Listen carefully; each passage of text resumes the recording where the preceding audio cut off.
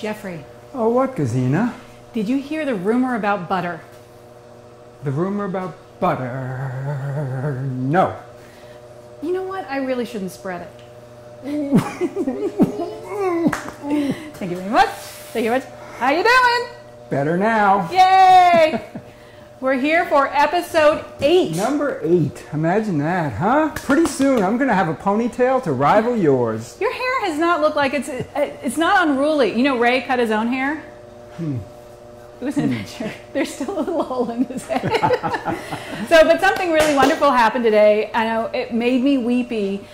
I saw these kids lined up distance with their parents. There's a park across the way, and I was like, what's going on? And it was a parade of teachers, and they were honking. They had really fun signs and they said, "We miss you." And I got, oh, it was so lovely, great. and it made me so happy that I got to see it. Isn't that I sweet? missed it. The first thing was a big school bus that was like coming by going, wah, wah, wah. Oh, great. That's wonderful. Made me so happy. So, what are you doing today?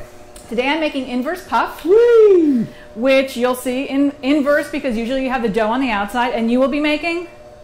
Deli Rye bread. It is so good. So we're going to do something a little differently. I'm going to start with the butter block first because it needs to chill. And I'll talk to you about what the butter block is. It's more like a weird pasty butter dough. And I have it right here. What I did is I mixed relatively cold European butter. I use Vermont Creamery butter. It's 86% butterfat, and along with cake flour. And what that does is it creates a paste, and then I try to get it as evenly as I can onto some parchment. And this is a full sheet of parchment, but you can use 2 halves and tape it along the seam. And then I fold it, you can see where the folds are, to create a little packet that is 8 by 12 inches, like that. It's not going to be perfect. I can always use tools to make it perfect after. And now I'm going to seal it in, and I found out that the only tape that actually works for this is gaffer's tape. So we have to go to Hollywood? Or you don't use any tape at all. Otherwise, you can just fold it over and then flip it over onto, I'm still going to be using plastic wrap to contain it. So once that is done, I want this to be a very even block. I want it to be even in depth and even in shape. So 8 by 12 is what I'm going for.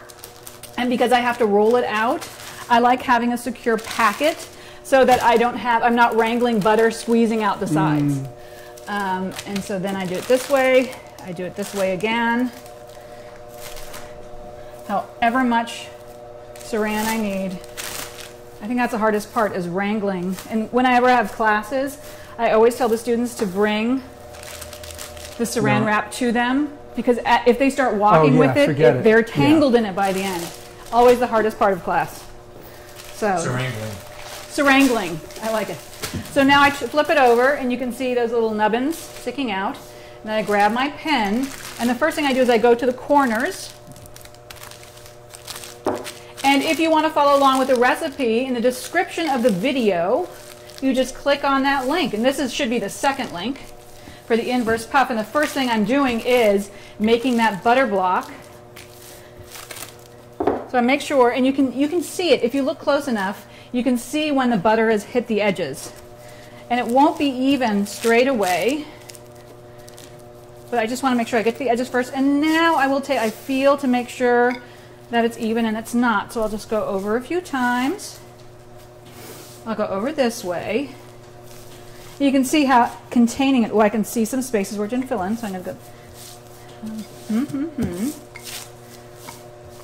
Isn't that nice in the packet? And then before, I need to put this in the refrigerator for about 20 minutes, but I like just to square off the edges because I'm a nincompoop and anal retentive. And that's super important so that your results are nice and even. If you're sloppy with the butter, we're already going in the wrong direction, aren't you? Absolutely. So the temperature and the shape and the rolling out of everything. So in professional pastry shops, they have a sheeter, which makes everything perfectly shaped, perfect depth.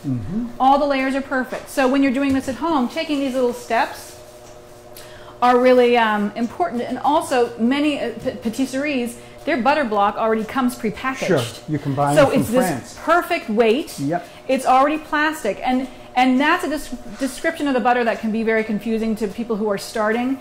You want the butter to be plastic, and that has to be malleable but still hold its shape. Cold pliable. Cold pliable. And it's that higher fat European butter that really is gorgeous. It is, even when it's relatively cold, it is still relatively pliable. Most people probably don't have access to that, but 82% butter should be available most anywhere, don't you think? So American butter you can use. That's 80, right? That's 80. Yeah. Some of them are 82. It's really, some of them claim to be higher fat.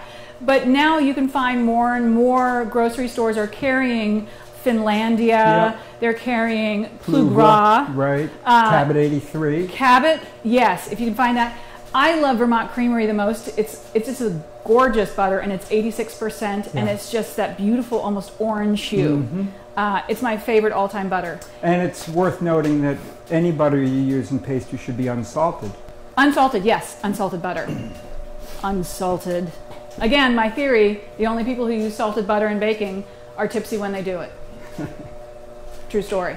So I'm going to put this in the refrigerator. It needs to be in there about 20 minutes. So in the meantime, Jeffrey's going to be doing some fun stuff with rye. Very nicely risen Deli Rye here. If you've had a chance to look at the formula, you'll see that it's 20% whole rye flour, 80% white flour. So you might call it an entry-level rye bread. It's not a big, robust rye.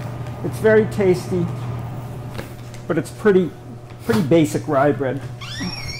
I'm very fond of this for a lot of reasons. I like the light texture of it. I also am somebody who likes caraway seeds, and there's only, I think, 0.75% or something in this formula. If you don't like caraway seeds, you can certainly omit them. So I'm going to divide these, pre-shape them, then I'm going to load some bread that I made about an hour ago. I shaped it. So these are going to be 680 grams, which is the same as 1.5 pounds. And did you mention that this is a double recipe? Yeah, I guess the one that's posted is half this size because it won't fit. Yeah. But this way you can see more shaping. Actually, I'm going to make 2 loaves, not 3. I'm going to make a big double. So this is a 3-pound loaf. Are you going to bake that on a stone? You can bake it on a stone with steam, or you can bake it in a cast iron, in which case you won't need steam. And you found that fantastic cast iron. Yes, that's a wonderful. It's like a camping cast iron that is long enough to would hold that loaf.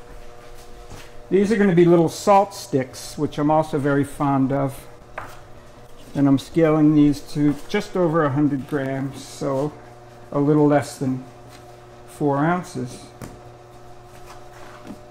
And you are pre-shaping first. Yep. Then we're going to load bread. Oh yeah, that's right, the kettle. Thank you. Yeah, I have to get some water nice and hot so that we can create steam in the oven.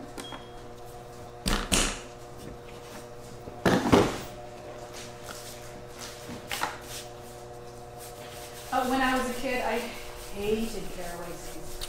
You know, it's interesting. I've worked a couple times in German bakeries, and the Germans have all these magnificent seed blends that go on top of a loaf, but you would never ever see whole caraway seed inside a loaf. Inside a loaf. Where I had it the most as a child was in sauerkraut. Yeah. Okay, so these will rest. And as they do, we'll load the bread that was shaped about 50 minutes ago, as soon as that kettle comes up. But I'll show it to you so you can see what state it's in. Jeffrey, where do you get your proofing bags? These? Yeah. I can't remember where I got these. These are actually trash liners, which sounds pretty scary if you think about it. To me, no, but they're food grade. That's been verified by the Vermont Health Department. If you see those black contractor bags like at hardware stores that smell, those you don't want to use. Okay, but can liners? Pan liners? Can liners? What are can liners? Can liners? If they're clear, and I mean, I would check with whatever department. Well, that's good to know, because if you can find the right brand, the right type. There are some that I would not recommend that have Febreze in them. Oh, forget it. Not good for this. Okay, here we have, Wow, those are beautiful. these are definitely risen. So what are you feeling for? I'm feeling like we talked about, I think it was last week, we're trying to ascertain the inner condition by palpating the exterior of the loaf. I'm trying to get a sense of the inner lightness. If this becomes one of the challenging parts to ascertain really when it's ready for new bakers, you just have to keep in mind that if you dedicate yourself to focusing on everything from the time you scale out your ingredients, gradually you'll build up a body of data and you'll learn all the different aspects of the bread making process. It doesn't come right off the bat, but if I said to myself, okay, I think these are right, I think they're proofed well, and then I cut them and then they come out of the oven and they've ripped all along the bottom, that's an indication that they were under-risen, so they're kind of bursting irregularly. If they come out of the oven and they're completely flat, that's an indication that either they were shaped poorly, they weren't fermented properly, they weren't mixed properly, or they were over-risen. So we have to try to be attentive at every stage so that we can build that body of knowledge. As I've said often to students, there is a language of bread and it's attainable, and people think that's all kinds of hokey stuff, but we have a cat at home, and that's not the same species as Homo sapiens. And yet, I'm pretty fluent in cat language. I know when the cat's hungry, tired, angry, whatever. Bread's the same way. It's telling you something all the time, and one of the joyous jobs is coming to understand what it's saying. So, that's just about boiling, right? Gesine? Yeah, it is. You want me to put it in now? Not quite. You know Okay. what? Could I ask you to pull out the cast iron? Yes. Let's see. This one will fit like this.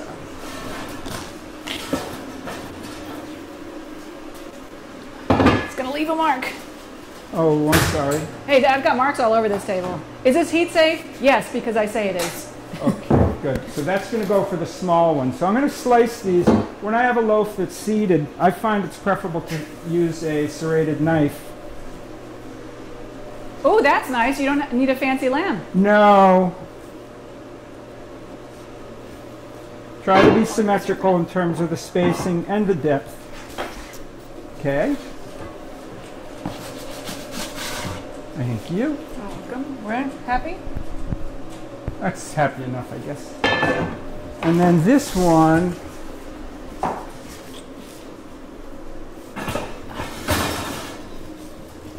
is the steam ready now? Yes, it is. I'll put it in. Right. Well, it is now. These are going in at 216. Let me do this first so that I don't get a steam burn. Thanks.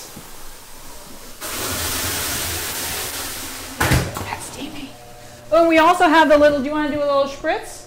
Or Oh, not? yeah, with that gizmo that you have. I've never seen one of these. That's a mister. This is a mister that is traditionally used with hair care, so that it literally, and Evian bottles, you can get that Evian mister. Can you get a Ms. or just a Mister? Just a mister. No Ms. Unfortunately. Just checking, okay?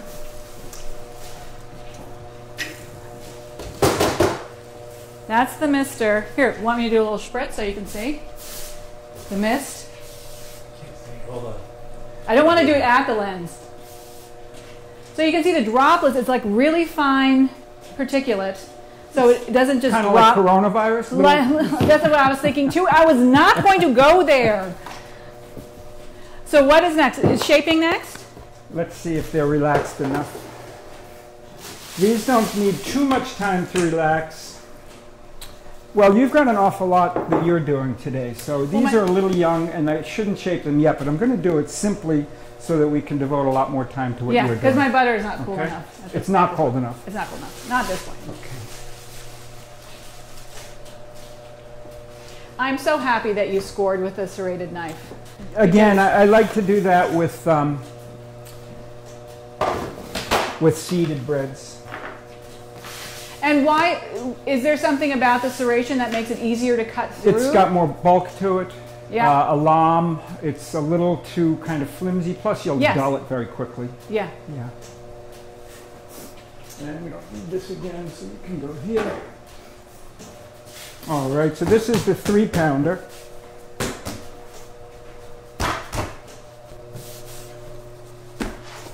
One thing that's quite important is always making sure that your hands don't stick to the loaf and the loaf doesn't stick to the bench.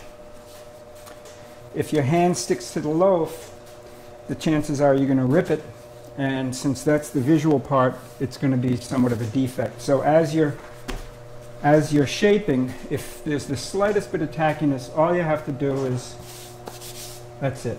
Just a quick running your hands. There's usually plenty of residual flour on the bench. If not, just dip your hands in flour.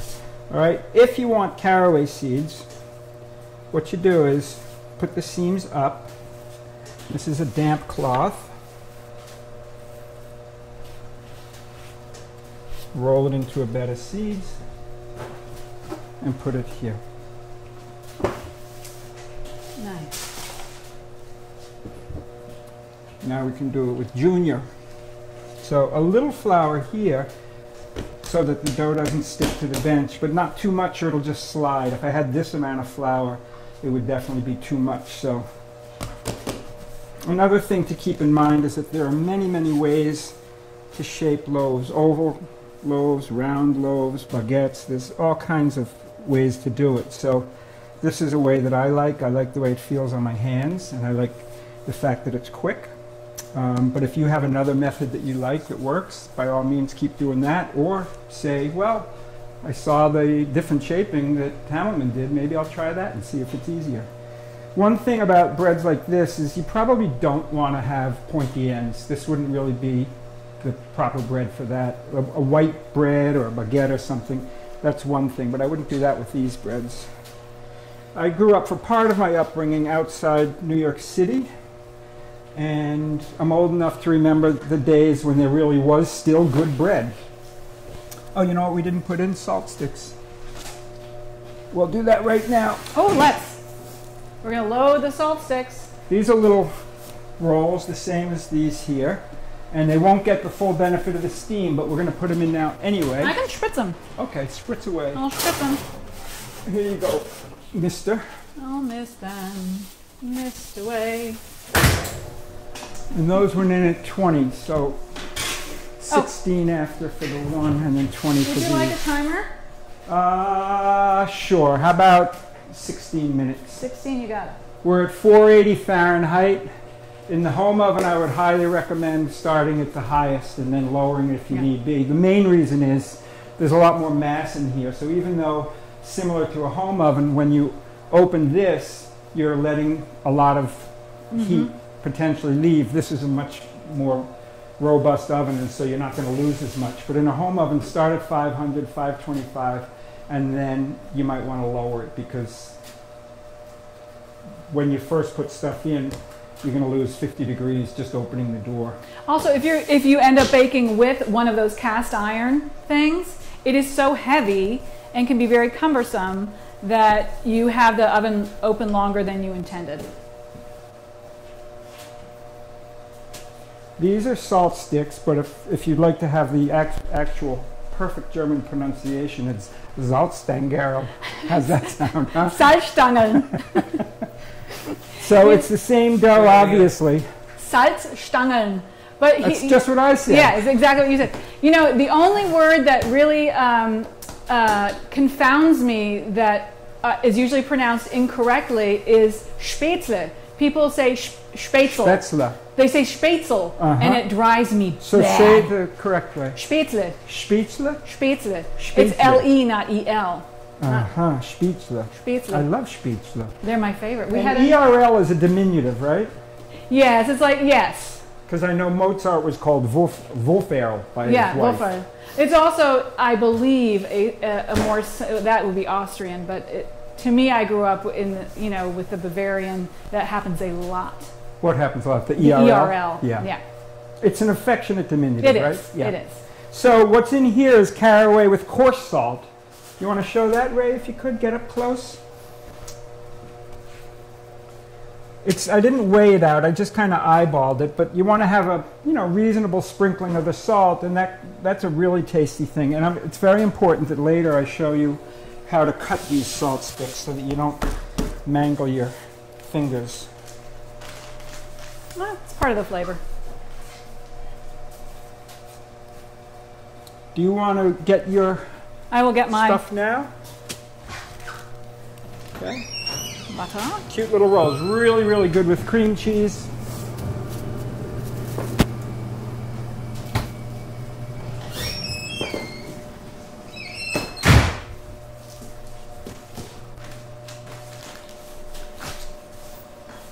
Okay, Inverse.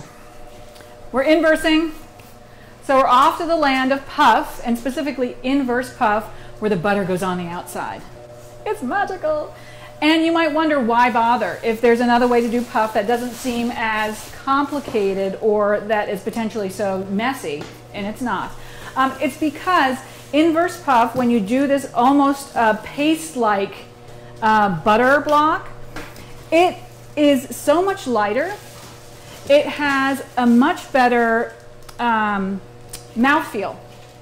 And specifically for things like Napoleon, where you have to cut through multiple layers, the cutting is really easy. It just bursts apart. It's so flaky.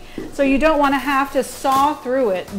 It makes things just so light and flaky and delicious and delicate comparatively. Well, one thing I'm sure is happening is that since a fair bit of flour is being mixed in with the butter, that flour can't develop any glutinous properties. And I use cake flour. I use unbleached cake flour as well, which is lower in protein anyway. Just in here? Or for just the whole, in here. Yeah. And then I use unbleached all-purpose for this one. And so the other thing about this is the dough that I made, and the recipe, if you go into the description, you can follow along.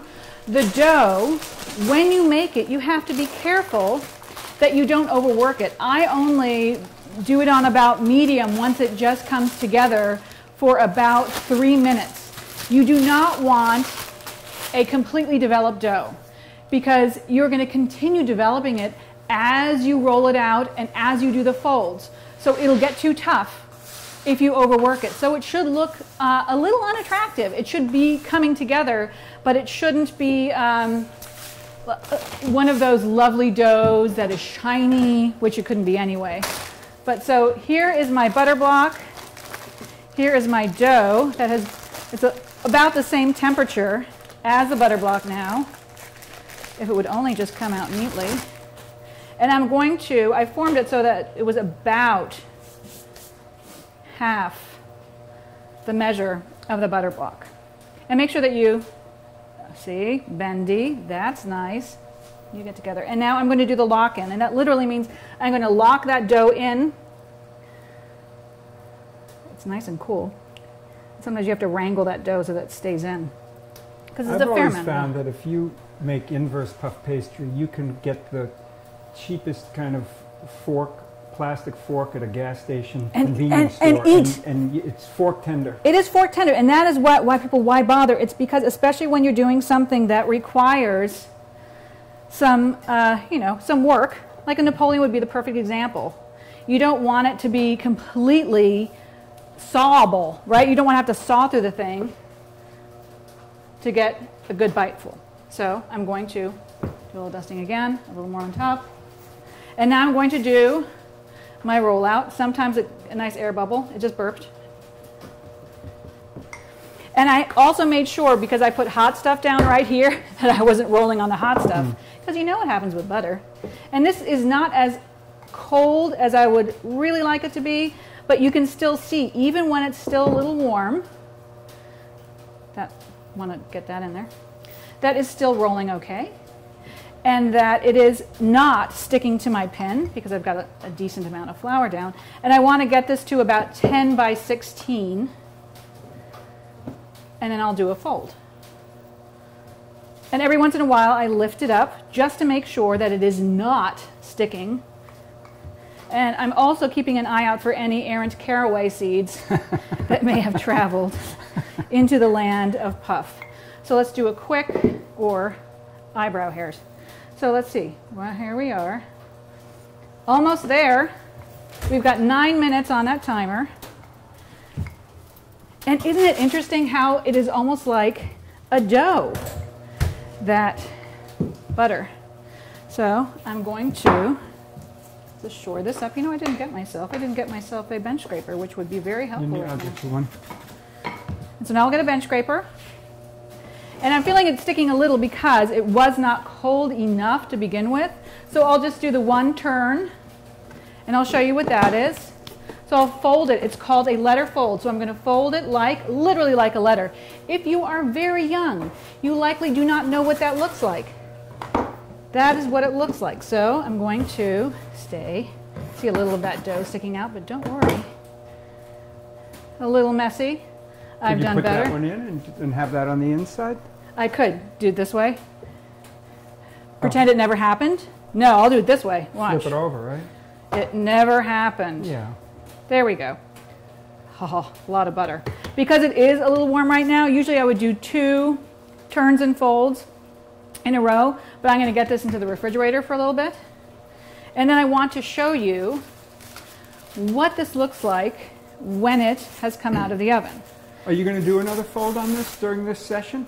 Yeah, I can. Okay, because I think it's also worth pointing out the reason it's called a half book fold is because it's kind of like a book, open end, open end, open end, and then the spine of the book. What I can also do is I can show a book fold and not actually complete it. Yeah.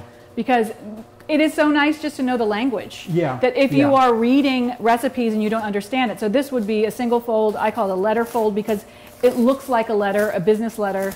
But I think if you're a youngin' and you've only done email, you wouldn't know what that means. Well, the French have one term, tour simple.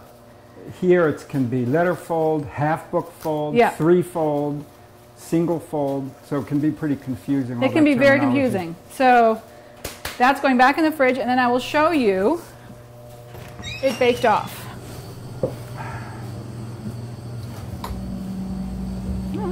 Everything's working, Ray?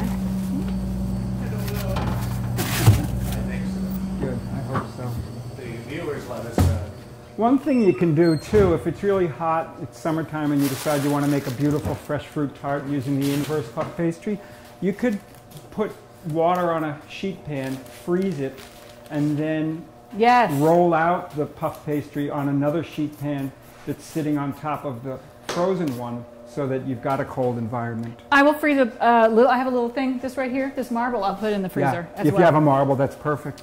And it has to be small enough because it can get very heavy and take up so much room. So let's look at what the difference is between a weighted puff and a not weighted puff. When you're making Napoleon or Palmier, what you do is I take about 1 pound of the puff. It's a little more than 1/4 of what we're making. And then I roll it out to about 1/8 of an inch. And it's going to be smaller than the size of a sheet pan. I let it rest for at least 20 minutes, longer in the fridge if I can. Then you dock it, which means you poke holes in it, and then you weigh it down. I'll put another piece of parchment on top, another sheet pan, and today, because this stinker is like, it is so puffy, it will, I had a weight on top of it, and I looked in there, and it was just lifting the weight like it was Arnold Schwarzenegger, just going raw. So today I put 2 of these. Wow. 2 of these on top, weighing down that sheet pan that was upside down just to keep it weighted down. And you're like, well, what's the point of that when the whole name is puff? Don't you want it to puff? It will still flake. But if you think about building a Napoleon, I'm sure you have it in your mind, or millefeuille, you want to have flat layers. And if it just went on its own volition, it would be impossible to build. Are you doing 3-layer Napoleon? I'm just doing 2. 2-layer, okay. Typically it's 3.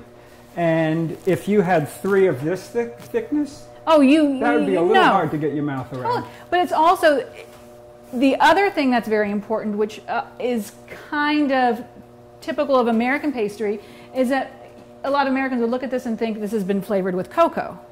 Wow. Because it's so dark. But that is butter, 86% butter. And it's also time. So you want to make sure you get the flavor out of it and that you get it baked all the way through. That color is a wonderful thing. It says that it's got this gorgeous flavor and that it has baked all the way through and that it will shatter when you put your fork through it. But it's and you can see my little docking holes. So you dock it so that it also impedes that uneven rise. Now on the other hand, and this is what this looks like, you can see these sides, I didn't trim them before I put it in because I trim them after I bake. Here is the puff that hasn't been impeded, and it was rolled out to the same depth as the weighted one. Yeah. And so you can see how much it does rise. And one of my favorite fillings for this, and you're going to see sweet when I do the Napoleon, and savory is here. And that's just like I make my own pimento cheese. And I just shoved a bunch of pimento cheese in there. And what do you call this product? I call it yummy. Yeah. So this is like a, you know, it's a giant vol au vin. So Yeah. I essentially, so you can see, I made little guidelines in there. I did not cut all the way to the bottom for this. And then you gently take out this little guy in the middle, and then I always save it for a little topper, so it has a hat. And you do that when it's cold, though, right? You do that when it's, room yes. temperature. You have to make sure that it's cold. And you also have to make sure that it is baked through, so that the bottom is also dark and not blonde, so that you know that when you eat it, that there's nothing. There's got to be crumbs everywhere. There, you have to be looking terrible. Please eat this on a train where everyone can see you just full of stuff. Please. So that's that, and do you have something that you would like to go do while I wait for my butter to chill? Yeah, a terminology question, Yes. and I might have this backwards or wrong. My understanding was if this is sweet, it's a vol au vent, and if it's in this shape with a savory, it's a boucher. Oh, I did. See, I always called, and when I do this, I call it vol au vent. Uh-huh. I just use it for everything. So boucher for the savory. I think that's true. I'm not sure. It's worth looking into. It will. And vol au vent means light as the wind. Light as a wind, right? Because obviously it goes up. Yeah. And millefeuille means thousand sheets. Because sheets. if you make classic French puff pastry with 6 letter folds, you've got over Yes. 1,400 layers. And this does not, but I'm happy with it. But yes, millefeuille. I thought it was leaves. I thought feuille was leaves. Yeah, leaves, sheets, yeah. We're getting there. Here, you need this one? Here. Oh, they're a little young. And they didn't get, you can see how the steam was not good. Here you can see a really nice lift on the bottoms, which is a good sign. If they were over-risen, they wouldn't lift that way. Or Yeah. if the oven weren't hot enough, they wouldn't lift that way either. They're not done. You can see just how pale it is. Very pale. So it's got a ways to go. We'll turn it around and let it finish. What would you think? So we have a minute left on the timer. A minute What would you for like? the salt sticks? Yeah. I think a little more, yes? Yeah, give it 5, Okay, we've please. got 5 minutes. And are you going to mix some dough? I can do that now if that's better for your work. But I can also, I can assemble some of these guys. Do you want to do that? Let's do that. Let's assemble some of these guys.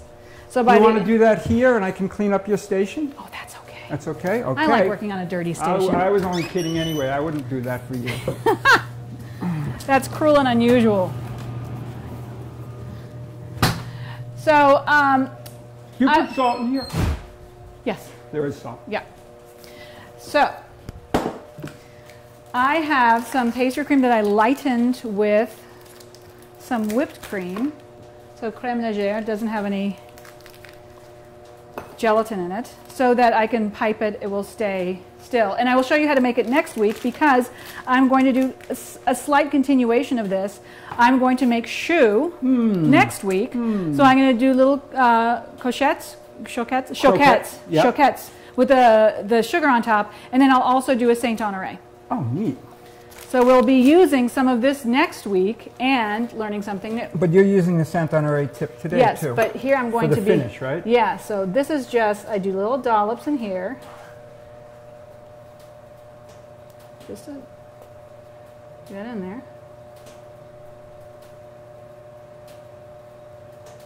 You know, there's something so irresistible about a Napoleon, and it's just the most basic things. I mean, not basic in terms of technical expertise required, but in terms of the number of components.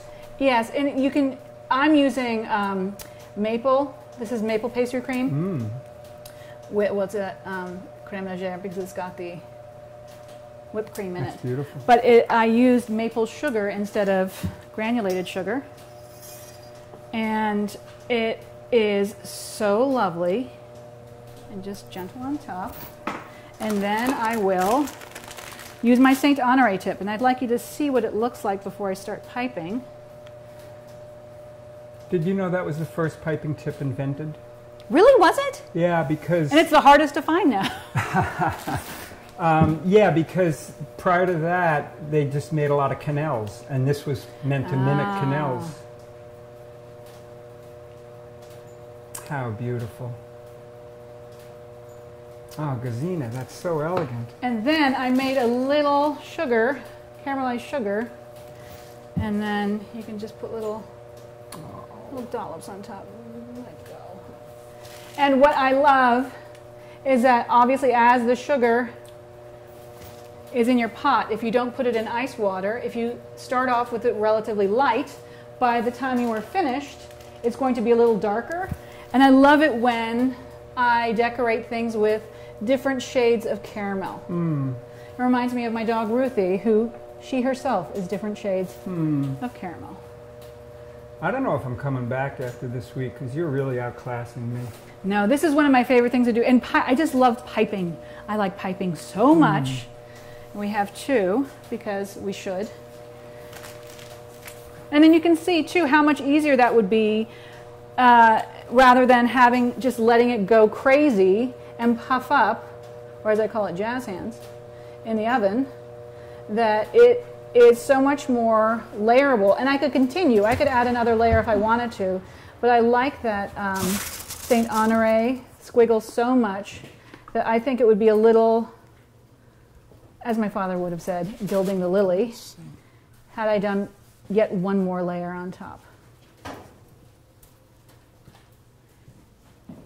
And the pastry cream I will be showing you how to make next week. And in case you want to get ingredients, I'm just going to be doing it with maple sugar, but you can use the same amount of granulated sugar because I'm sure, unless you're living in Vermont or New Hampshire or upstate New York, getting maple sugar probably isn't the easiest thing in the world, right? So you can just use granulated sugar. And for people that want to make a Saint Honore tube, you can just take a round tube and a tin snips and cut that V. Go to your local hardware store and get yourself some tin snips. Yeah. Yeah. That's a what great I idea. did when I couldn't find one. You make your own. And I have a favorite, come with me. I have a favorite Saint Honore tip. It is this one that has the gentle slope. Oh, yeah.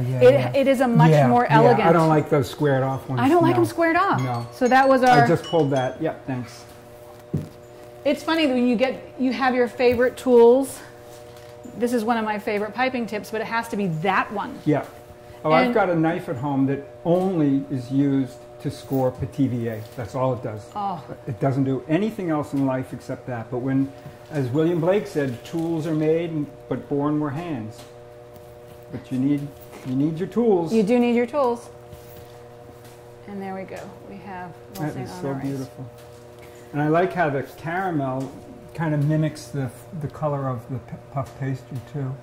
I do too. And my recommendation is when you do this, you can refrigerate this for a bit, but only for a bit, because you want to eat this while it's still very flaky. If it's under refrigeration for too long, the humidity, the moisture will get to the flakes.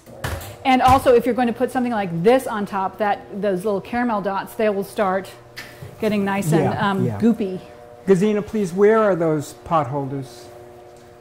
Right here. Good. I stole them. I want to look at that cast iron jobby. And I also wanted to show you, I made this same inverse puff with cocoa. So what I did is I just took 10 grams of the flour out and replaced it with a Dutch cocoa, in this case a black cocoa. And you've got to get really close. But if you can get really close, like really close, you can see those layers a little more effectively when you have the cocoa. Can you see them? There. And there's some, what I find really interesting is that when I'm making traditional puff, when the dough's on the outside, that butter layer is so much more obvious when you cut into it. But in this case, it is so much more subtle, but everything is much more even and the flake is so much more delicate. It is my favorite. So if you did want to use cocoa, what you would do is you would use a Dutch cocoa. I used, in this case, black cocoa that you can get at King Arthur, or Cayabo. The black cocoa really just that, it's not a lot, it's 10 grams, but it gives enough flavor and color to this that you can see that beautiful cocoa color and you get that cocoa flavor. So 10 grams from the flour, and then you replace that 10 grams that you've taken out of flour with 10 grams of the Dutch cocoa. And these here are palmier. So what I did is I rolled out the puff in sugar and I shaped it. And there are lots of tutorials how to do palmier. This is the palm leaf shape, but you can make it just curl it into each other so it has these, it looks like a little heart. And this is also weighted. So when you bake this, I just put the sheet pan on top with a little parchment and weigh it down that way. And I bake it at 375 for about 10 to 15 minutes. And then I take that top off, because if you don't, it gets so dark in the oven that you're going to forget something's in there. And the next thing you're going to ask yourself is, what's that smell? And it's the smell of burning palmier. And that's the other thing that I love about these, using Inverse, is that sometimes, because this is caramelized sugar, it can be like hard on hard if you have a traditional puff that isn't as tender. And so the eating of it is so lovely. It is one of those experiences where you should not wear a sweater that has a lot of like a chenille something, because you won't be able to get those flakes out. So now we're morphing into fashion advice in this program? Yes, I think it's important. Wear cotton and smooth. Now you're up. Are you going to make some dough? Yes, I'm going to make some dough, but I think these can come out now. Okay. So the smaller loaf? Yep, this is the one that's self-steamed, and it's quite effective. It's done. We'll get it someplace out of the way so the mark doesn't get too big. I know. This is like the scars on my arms. There are scars on this table. But also, the good thing about that is like when you first dropped it, it's darker. You know that is hot, and I would not be rolling anything on top of that. Yeah, big time. So when I was doing the Inverse, I didn't have any ovens on at all. And today's a strangely warm day. So I plan to do this based on the fact that our days have been relatively cool, cooler than normal. And so, of course, today is the hottest day we've had all year. And what do I decide to do? There you go. Inverse Puff Pastry. It will be okay. This is a good comparison. I baked this loaf at home on Wednesday. I try to do a bake during the week just to verify things. And same weight. This one's slightly longer, not too much, but slightly. But you can see a distinct color difference. This did not bake in a cast iron. This baked in my home oven on a baking stone, but it's got more of a sheen. This one is more matte, and I think the reason is because when I put a cup of boiling water into a preheated cast iron, the volume of air in a 30-inch home oven is much less than the volume of air in here, so the steam didn't dissipate as quickly on this one as it did on this one. So that's why this is more matte, and that's a little richer color. Interesting. Anyway, so we're going to mix, and I think we already mentioned that the formula that is listed is half the size of the one that I made, right? Yes. Because you won't be able to fit a full batch in a home stand mixer. So we're going to mix instead in here.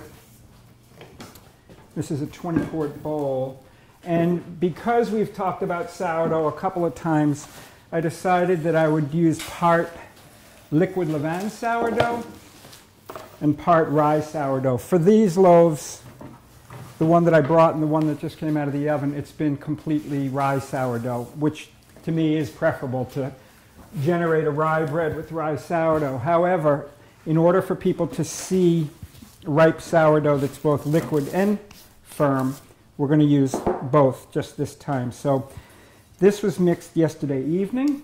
It's about 16 hours old at this point.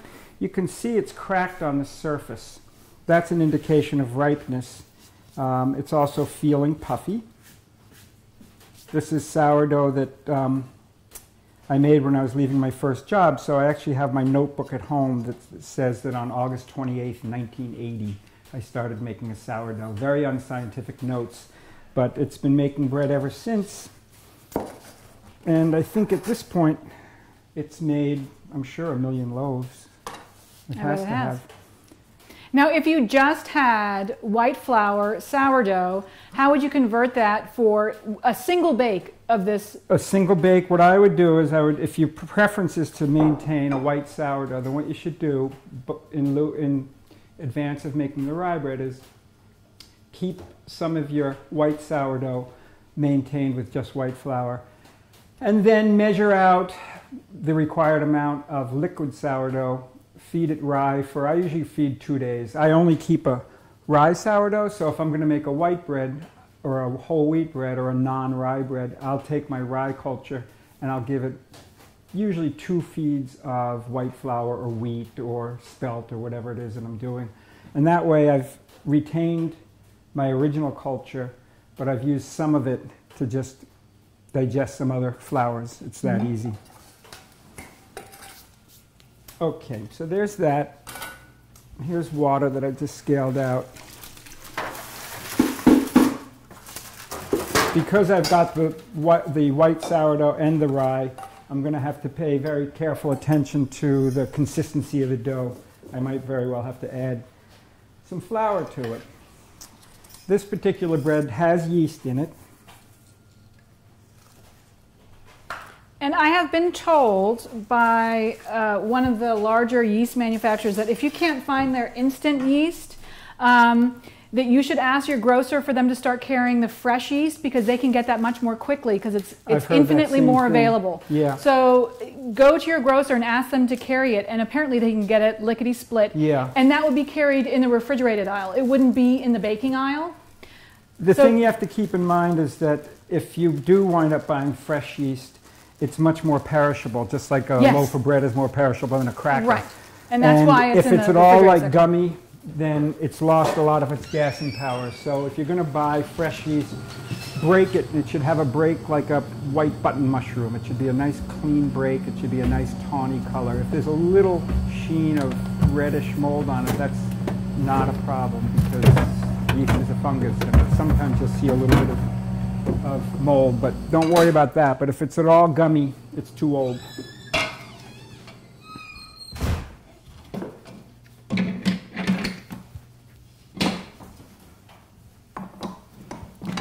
So this is going to mix for 3 minutes on first speed, and then it's going to head to second speed until it's got adequate strength, which is probably going to be 3 to 4 minutes.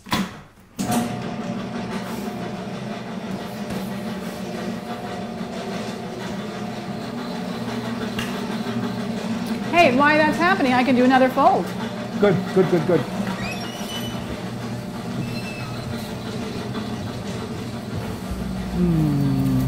When the dough comes together, check it right away for consistency in case you have to add a little bit of moisture or perhaps a little bit of flour. I also am a firm believer in tasting every dough to make sure that not only is the salt in there, but it's the correct amount of salt. Here's Gesine with another fold. That's great.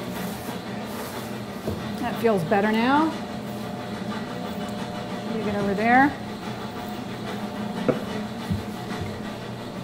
So what you do, they're folds and turns, so the turn literally means that you have folded it. So now you turn it 90 degrees, haha, and then you roll it out. We're rolling it out to 16 by 10. Get that puppy in there. And you can see where that butter is cracking just a little bit. So what I like to do is I usually like, if the weather permits, I will do 2 turns, one after the other. This tends to be much more pliable and easier to work with, to my mind, than traditional puff. So you can get those turns in relatively quickly. Also, you want to make sure that you're not rolling out in front of a 500-degree oven on the warmest day of the year. That would be really helpful. I'm just telling you. Usually my timing in these things is pretty good. This time it was not. Maybe going forward we should, at certain times, we should trade places. That would be great. Today would have been, I should have thought about that. And we Now, could have done it you're going to show a full book I fold? will. I will show a full book fold. So just let me get this too. So if you read somewhere that you are to do a book fold, a full book fold, this is how you would do it. You would take the one end,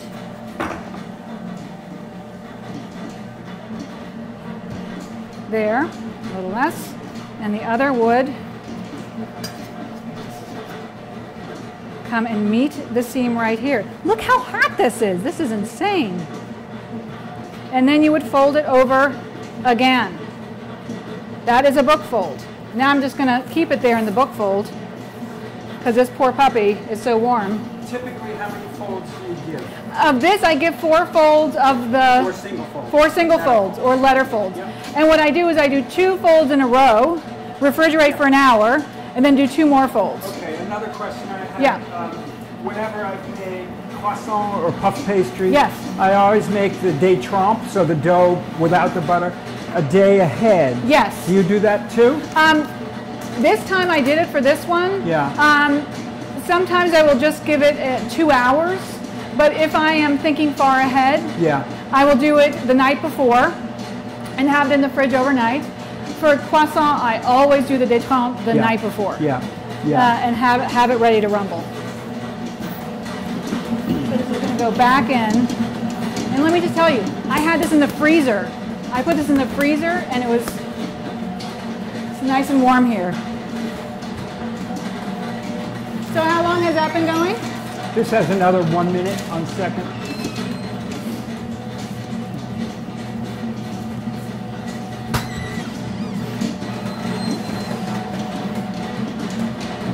Boy, I wish you could see that because it looks super cool. So you can see that the dough is starting to ride up the hook a bit. Yep. And it's got some strength. I don't know if you can see that, Ray. Can you get in there? You can see that it's not just shredding apart in my hand, but this isn't really getting into the party, so I'm going to pull that down and mix it for another 30 seconds or so.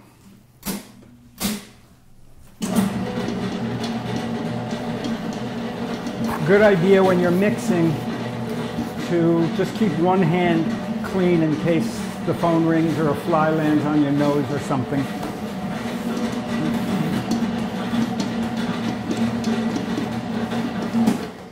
Okay. Whoops.